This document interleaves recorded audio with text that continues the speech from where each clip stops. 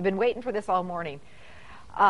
If you are a grilled cheese sandwich lover, we found the ultimate grilled cheese sandwich. In fact, Rachel Ray loves it too. People come from all over the country to bite into this grilled cheese, and it is worth the drive. A little bit of a road trip, but wait till you see the grilled cheese we found in Wisconsin Dells at a place called the Cheese Factory.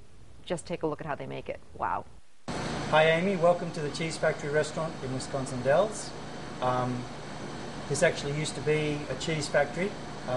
It was converted about 20 years ago when we acquired the property. At this point, we're now becoming known for our big cheese sandwich.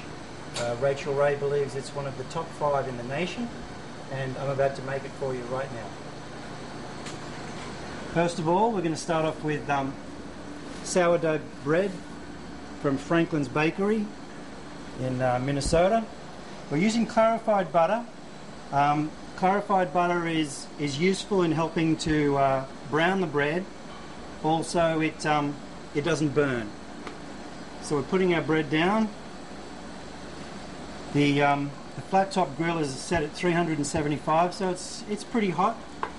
As you can imagine, we need to get these things out pretty quick.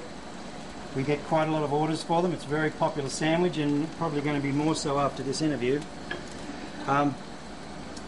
We're starting off with some grated Romano cheese. It's about an ounce of Romano cheese on each slice. There's a little bit of salt content in there, so it gives it a nice flavouring. Baby Swiss cheddar. These come in blocks. This is Wisconsin cheese. We like the Baby Swiss, and we actually grate it ourselves. It just helps for better distribution and keeps some guys employed shredding cheese all day. This is our sharp cheddar. Once again, it's a local Wisconsin cheese. We grate it up ourselves. About 2 to 3 ounces on each piece. And then we're going to have our our Roma tomatoes. Usually we're just trying to cover the bread so it looks good. Look at that. I'd almost eat that myself. And then we top it all off with our seasoning mix, which is like 3 parts Italian herbs, 3 parts salt, and 1 part garlic salt. Top that off like that. And then we simply pop that under the hat, and we'll let that melt for a few minutes. In the meanwhile, our fries are cooking. Let's have a look. That's starting to melt. That's looking good. So what I'll do is I'll actually assemble this on the grill.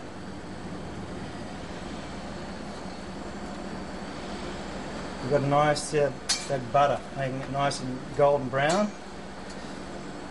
This is just I like to just give it that one last little sear.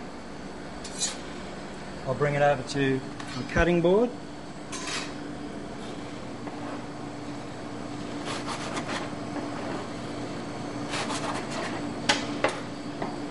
Put some picks in, just to hold the sandwich together.